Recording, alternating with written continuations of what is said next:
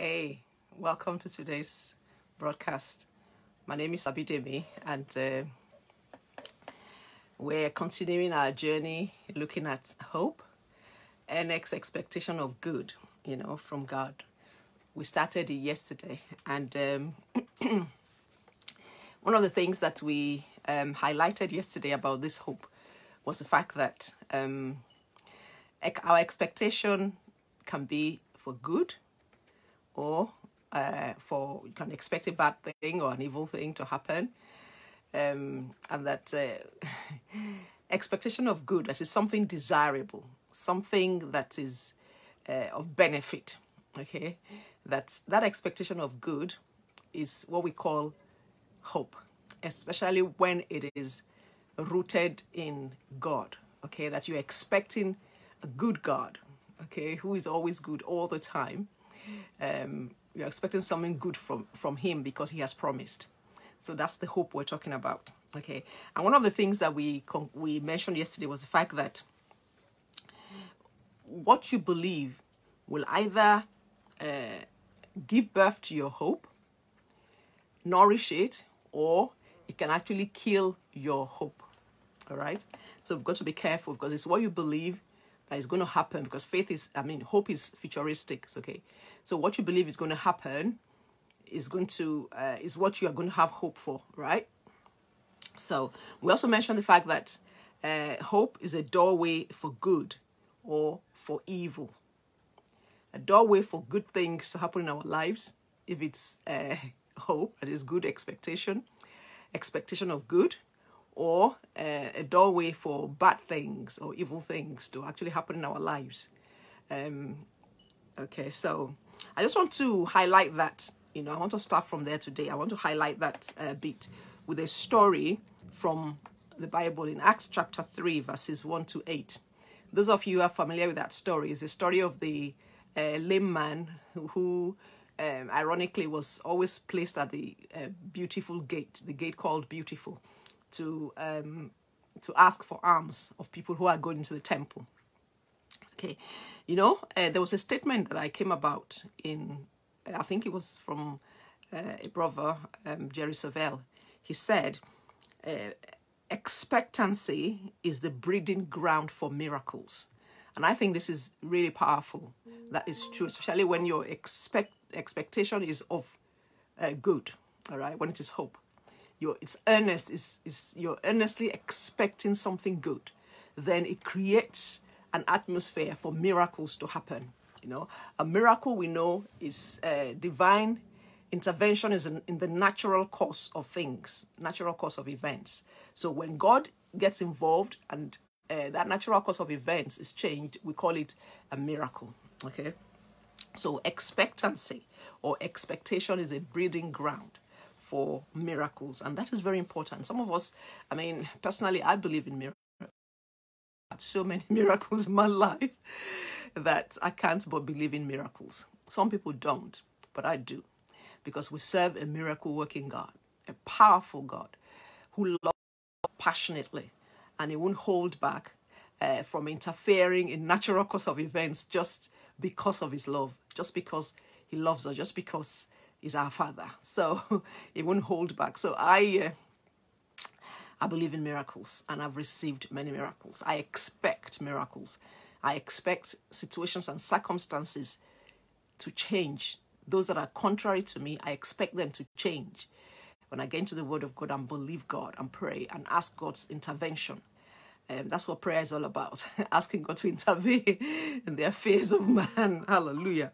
Praise God. So let's look at the story of this crippled man. Okay. Like I said, it's in Acts chapter 3, and I'm going to read verses 1 to 8. It just powerfully brings out the fact that our expectation can be the doorway for good things to happen to us. And also the fact that your expectation sometimes is too low. Okay, sometimes people believe, that God can, God can keep them, on a certain level of work. All right, okay, God who has made room for them, maybe to get employed and enter into a company, They didn't have work for a while, and then by God's grace they got this job, and they started maybe on the level of a customer assistant or whatever. Meanwhile, they were highly qualified. Now, your expectation can be that, oh, at least now you've got a job, so that you're going to, maintain this job, you're going to, be there and so on and so forth. But your expectation can be upgraded when you know that God is the one that determines. He rules in the affairs of man. When you know that God has promised that you'll be the head and not the tail. You're hardworking, you're applying the principles of the scriptures. Your expectation can be upgraded to the fact that you can expect to become the top person in that place of work, even though you started as on the lower grade. Okay, so let's just read this story. One day, Peter and John were going up to the temple at the time of prayer. Okay, so we see there, powerful prayer. Time of prayer is a time when we invite God to intervene in the affair of men.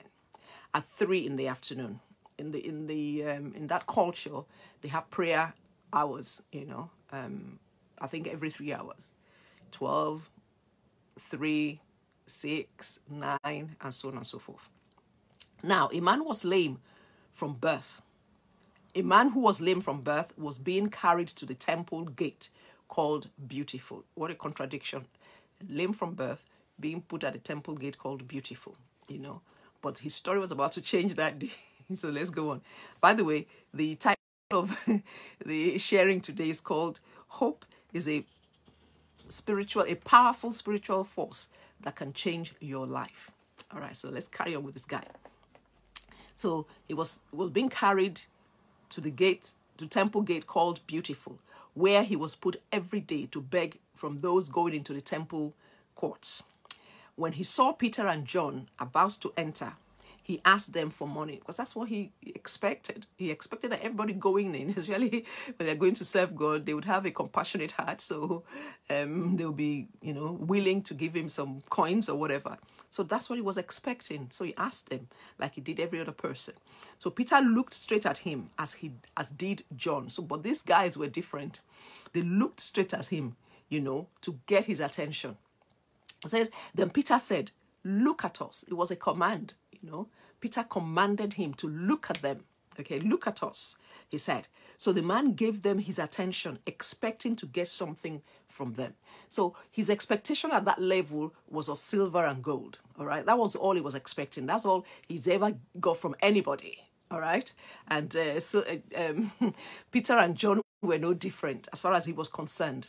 But the way they commanded him to look at them, they sort of stirred something in his heart, stirred something in his heart that was different from something he had before. The expectation he displayed before, that he had before, him. I mean, it's like you're asking somebody to give you some money and they said, look at us, It's as though, yeah, I'm seeing you. What's up with you? Why are you commanding me to look at you? Then verse 6 says, then Peter said, silver or gold I do not have, but what I do have, I give you. In the name of Jesus Christ of Nazareth, walk.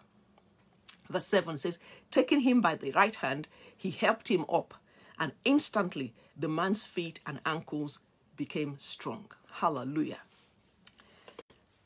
I mean, that's why I was saying that your expectation can be upgraded, right? This guy's expectation for a few coins was upgraded by Peter, getting his attention and saying, listen, guy, look at us. We're different, kind of. He didn't say that, but it's a case of look at us. And the guy was wondering, but of course his gaze was fixed on them at that point, And before he knew it, Peter was declaring that, look, what you are, silver and gold, we don't even have it. But we have something that you really need. We have something that will change your life. And at that point, I don't know whether the guy had time to think before Peter said, in the name of Jesus, rise up and walk. And the Bible says that he grabbed hold of his hand and he pulled him up, and this guy began to walk. So his expectation that day was changed, upgraded, and as a result of that, he got what he really needed.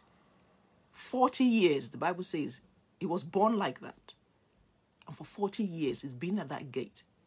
I mean, well, probably definitely not from birth, but at least his adult life, they've carried him there day in, day out to beg for alms. But that day, his expectation brought him the miracle. So that goes to prove the fact that, look, our expectation is a breeding ground for miracles. Look, let me tell you something. Some people, do a religious exercise called prayer. You get involved in it simply because you're told to pray, or you see other people praying, and so on and so forth. Listen, if you're praying is not because you are expecting God to answer you, then forget it, you're just wasting your time. It's just a religious exercise. But when your praying is based on the promise of God, the Bible says that they that come to him must believe that he is, and that he's a rewarder of them that diligently seek him. When your praying is based on the fact that the Bible says that, look, call upon me. In your time of trouble, I will hear and I will deliver you. When your praying is not just about a religious exercise. When the Bible says that, look, call upon me and I will show you, great things that you don't even know about. When your expectation is based on the promises of God and is based on the faithfulness of God, and you're expecting that God will answer you when you call, then you can be sure that that expectation would bring about a release of the power of God in your situation, like it did for this guy, at the gate called Beautiful. So we see there, our expectation is a doorway for good things to happen in our lives, as it can be the other way. So hope is a doorway. I know among evangelicals, we price, or charismatics, not just evangelicals, we price faith above hope. But you see, I'm going to say later on, without hope, you can't even have faith. Amen. So hope is so foundational. The Bible says that the just shall live by faith. And without hope, your faith is non-existent. So which means that the just cannot live without hope. All right? So let's go on. Now, hope does not disappoint us. That's what the Bible says in Romans 5:5. And let's see why, that is the case. Romans 5 and verse 5. It says there, and hope does not put us to shame. It does not disappoint us. Okay, we know that disappointment is one of the ways that we can lose our hope. All right, when we're disappointed, like we were saying yesterday, when you're disappointed, it means that it affects you in such a way that you're not expecting anything better next time. It robs you of your hope. All right, but the Bible says here, hope, that is earnest expectation of good from God, does not disappoint us. It does not put us to shame, because God's love has been poured out into our hearts through the Holy Spirit who has been given to us. All right. God's love is something that we can't change, because God is love. We can never be out of it. We can't get out of it. All right. Because God would always be God. Even if you turn your back on him, he will still love you, because that's who he is. His name is love. He is love. All right. He can't help himself but love you. All right. And this is why hope in God can never disappoint us, because hope is covenant based. All right. It is based on the love of God. And because of the covenant that God is a covenant keeper, just a quick intro. A covenant is an agreement between two parties. Okay, they exchange promises, and there are consequences for obeying the terms. Okay, and there are consequences for breaking the terms. When it comes to covenants between God and man, consequences for obeying the terms are what you call blessings. Consequences for breaking the terms are curses. But we thank God, because Jesus came, obeyed every single one of those requirements, and he became a curse for us, so that we can enjoy the blessings of Abraham. So when you are in Christ Jesus, because of what Jesus did, and you have put your faith in him for your salvation, your side of the issue is the blessing. But like every other promise, some of them, there's still an if attached to it. Okay? But in the case of hope, The reason hope does not disappoint us, because it's based on God's love and it's based on God's covenant promises. All right? Earnest expectation of good from God. Like the Bible says in Psalm 23, surely goodness and mercy shall follow you all the days of your life. So you wake up every single day expecting the goodness of God to follow you, expecting the mercy of God to follow you. The Bible says that, the mercies of God are brand new every single day. So even if you messed up yesterday, when you wake up after you repent, right? And then you wake up this morning, you can be sure that the goodness of God will be there for you because it's brand new every single day. So when your hope is based on God, all right, then you can be sure that you will not be disappointed. You will not be disappointed. So hoping in God means that you cannot come to a place of hopelessness. Say that again. When your earnest hope is in God, you cannot come to a place of hopelessness unless you take your eyes off of God. You take your eyes off of his word. You begin to listen to the enemy of our souls. You begin to listen and go by the circumstances and situations around you. That's the only time that you can lose hope. But once your eyes are on the Lord and his word, your eyes are in his word, you're meditating on it day and night, you can never come to the point of hopelessness. Because there's always tomorrow. There's always tomorrow. You can always expect goodness of the Lord and his mercy to follow you the following day. Let's look at Ephesians chapter 2 and verse 12. Hallelujah. Ephesians 2:12. It says, this is talking about, okay, let me take it from verse 11. It says, therefore remember that formerly you who are Gentiles by birth and called uncircumcised by those who call themselves the circumcision, which is done in the body by human hands. Remember that at that time you were separate from Christ, right? Excluded from citizenship in Israel and foreigners to the covenant of the promise, without hope and without God in the world. Because anyone who is not in Christ Jesus is excluded from the covenant of life and is without hope. Okay? All their life and everything is about this world, about the temporal. And the temporal is only a tiny little dot compared to eternity. So when we come into the covenant of God through Christ Jesus, that's when we have hope. That's when we acquire hope, earnest expectation of good from God. People who don't know God, who don't know about his love, they have these funny ideas about God, lies that the enemy has pushed, times through the church, that, God is like a taskmaster up there, just waiting for you to mess up and he's going to bang you on the head and all that kind of stuff.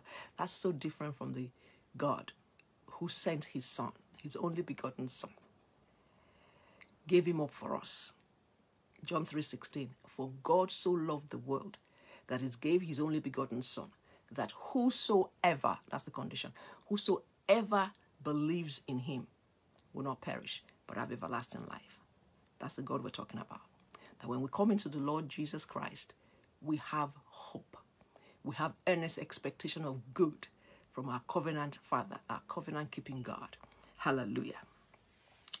Okay. Now, there's something else I want to talk about here. It says, hope is a powerful spiritual force. When you say something is powerful, it means something that has ability to influence actions that will bring a change. All right. Force is similar when you're defining in terms of physics and all that stuff. Force is something that can initiate a response. If the force comes against you, it initiates a response because it pushes against you, then you push back against it. All right. So hope is a powerful spiritual force, and we know that the spiritual is before the natural. The spiritual decides the natural, okay?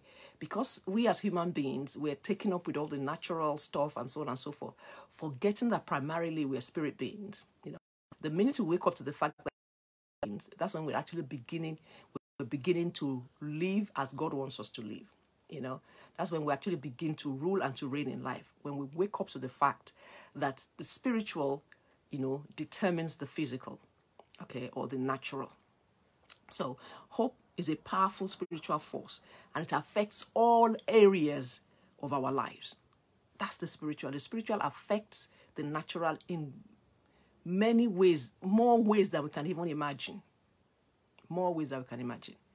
Most of us, you know, like Christians, when we pray sometimes, I remember there was once, somebody was asking me to pray about something, you know, and, pray that this, pray that that, pray that that. And the way we were just saying is as though everything was just about the natural facts of what's happening, that they're saying, okay, pray about this, pray for this, pray for that. And I just say, hey, wait a minute. What about the root of all these problems that you're highlighting? Because if you're dealing with every single one of these little things, you're just wasting your spiritual power, wasting your time, basically. Because unless you get to the root of it, which most times is in the realm of the spirit, if you don't get to the root of it, you're just dealing with the shoot. And as soon as you cut it down, the thing will grow up again. All right? So we deal with issue from the spiritual force, from the spiritual realm. So hope is a spiritual force that affects a lot of things in the natural, in our lives. Okay, it affects obviously it affects our spirit man, because it's born in our spirit. It's a spiritual force. It affects our souls, our minds, our wills, and our emotion. Okay, it affects our physical body as well. You know, hope affects our physical body. When people are hopeless, you know, sometimes, you know, people, when they get healed, or maybe they are recovering, you know, and something happens and makes them to lose hope. Once they lose hope, you can be sure that, you know, their recovery will be stalled and they may not make it. Okay, but hope keeps us alive. It affects our physical body. It affects our mind, our will, and our emotion, our intellect. It affects everything about us. And this is why it is so powerful and so important. It affects our actions. You know, when you see somebody who is hopeful, somebody who's expecting something good to happen to them, you know, the way they act is different from somebody who is not. For instance, okay, let's take an example of a pregnant woman, for instance. You know, we usually say that we call them expectant mother, all right? They are expectant moms, we call them. So an expectant mom, you know, her actions are different from somebody else who is not expecting. An expectant mom knows that something is coming. That day is coming when they're going to behold the face of that child. So they start preparing. They start going to go and get, you know, baby products, starts preparing, changing the house, preparing for the baby, and so on. That is hope, earnest expectation of this day, because the child is meant to stay there for 9 months, okay? Earnest expectation of the fact that this baby is coming out, man. The day is coming. I better get ready. So actions show whether you have hope or not. All right? Because hope affects our actions. Hope affects our actions. You know, for instance, also, hope affects our disposition.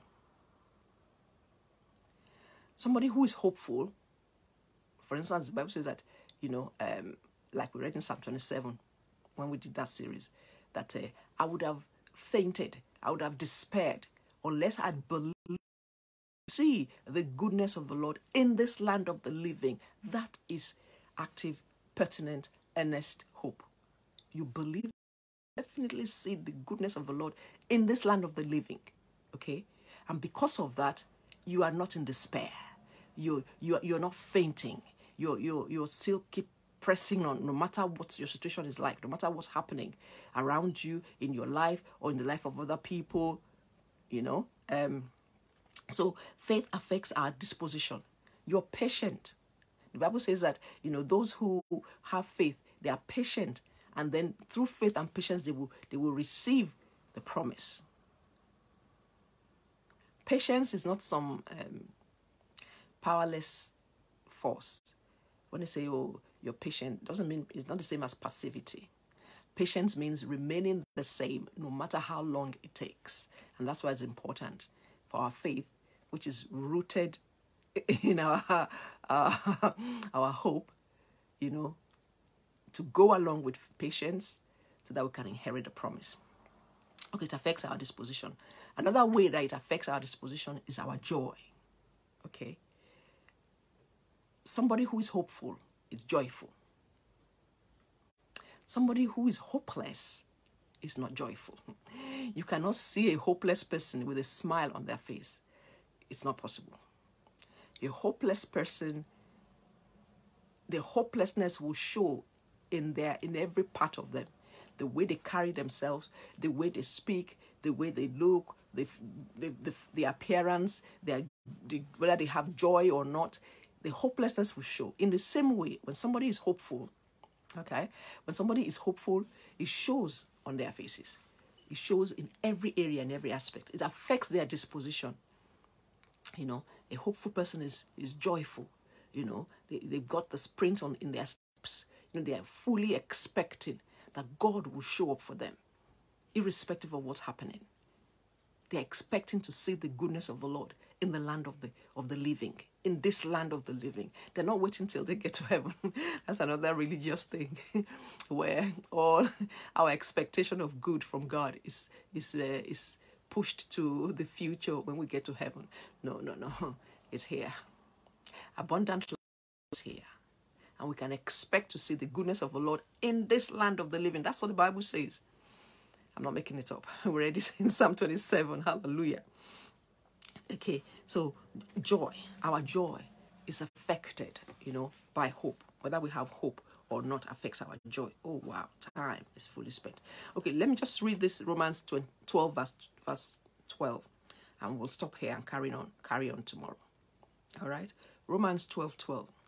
He says, be joyful in hope, patient in affliction. Remember, joyful in hope, patient in affliction, and faithful in prayer. Hope makes you joyful. Hope makes you patient. It helps you to be patient in affliction because you know that it's not going to last. Because you expect to see the goodness of the Lord in this land of the living. Hallelujah. So I'm just going to round it up and stop it here. And we'll carry on tomorrow.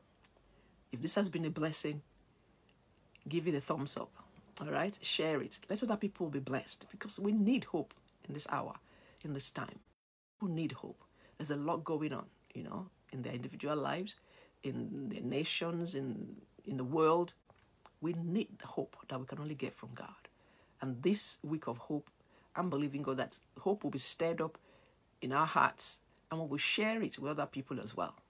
Give people hope. Give people hope. There's somebody I know, you know, it's my husband actually. He always gives people hope, no matter what they're going through, no matter the circumstance. Sometimes when he gives some advice, I shudder a little bit because I tell him, how do you know that's going to happen? But he's done it so many times, and I've seen things happen so many times that I stopped doing that. Because I know he's anointed to do that. Hope somebody can change their lives. So share this with somebody. Let them have hope, all right? Let them have hope, you know, and click the notification button as well. So that when next live, you know, I remember all through this week, this is a week of hope. Every day at 4 o'clock, I'm going to be giving something about hope. Okay, if you're watching it on YouTube, also thumbs up, like and share, you know, click subscribe and the bell button so that every time we upload any new video, you'll be aware of it and you can see it. Share it, share it, share it. All right, God bless you and thank you for watching. And let me leave this with you. There is no situation that God cannot handle. Of the impossible, there's nothing that he cannot do. So put your trust in the Lord. Be hopeful in him today.